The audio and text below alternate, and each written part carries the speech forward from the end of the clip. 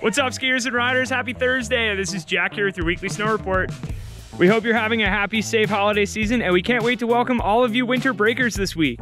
We currently have 12 trails and 4 lifts open with primarily man-made machine-groomed conditions on our main runs like Turnpike and Miami Beach.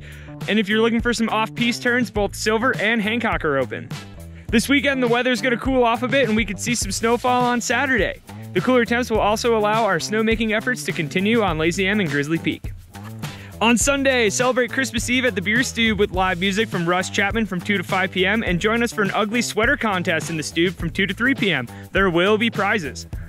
We are expecting some increased traffic this week and we have some great tips for you to get the most out of your visit. During the busier holiday times, we recommend arriving early to secure a parking spot in one of our base area lots, purchasing your lift tickets online and in advance, then utilizing our RFID ticket kiosks located next to the mountain shop, and adjusting your lunch schedule to avoid the rush in our dining areas. For more information, please visit redlodgemountain.com/holiday-tips. And that does it for the weekly snow report. We'll see you out on the slopes.